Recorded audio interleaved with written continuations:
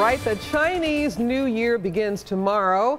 And to help celebrate, the Nelson-Atkins Museum has a lot of events going on. Sarah is with us from the museum, and you brought a few things here to kind of kick off the festivities. Yes, I did. This is a lion head, similar to the lion heads that the performers will be wearing on Sunday. That's one of our most popular performances, the lion dance. It just delights and scares some of the children, mostly delights. It's so exciting, yeah. I mean, they're looking at it, they're in awe, and it's always so colorful and loud and exciting.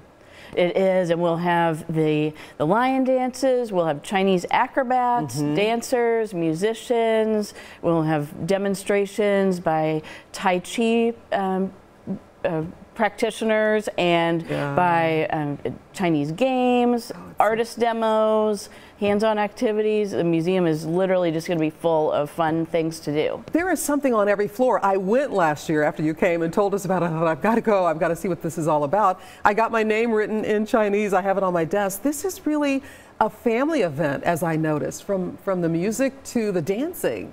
It is. It truly is fun for all ages, and we have this little noisemaker here. That'll be one of our art activities. We'll have the calligraphy artist back this year. And let's talk about the food.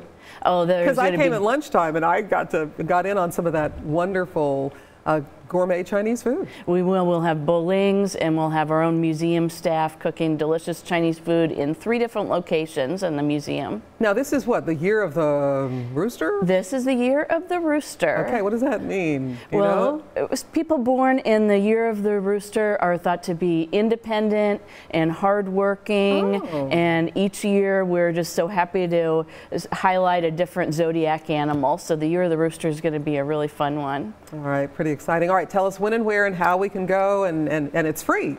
It is one of our free festivals. It's this Sunday from 10 a.m. to 4 p.m. The museum doors open at 10 a.m. and all the activities and performances start right then, but then they'll be throughout the day too. So you can go in the middle of the day and still get in on some really great stuff. Absolutely. Everything is just drop in. You can check out the website before or just come in and see what you want to explore that day. Well, never a dull minute at the Nelson-Atkins Museum. Sarah, thanks so much for coming and bringing all the display here, and good luck with the event here on Sunday.